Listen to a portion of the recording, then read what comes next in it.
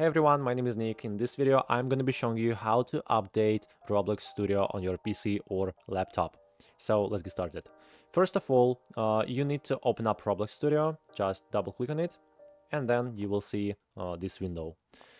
Then at the top, there are two ways how you can easily update it. So let me show you the first one. At the top right corner, you will see this notification that now update is available. So you can click on it and then click on update now. Then you will see this progress bar installing Roblox Studio. So just wait. And that's the first way how you can easily update it.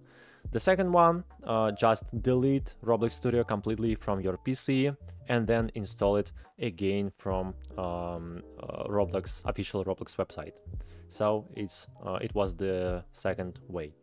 Hope my video was helpful. Please don't forget to like this video and subscribe to my channel. By the way, now my Roblox Studio is updated.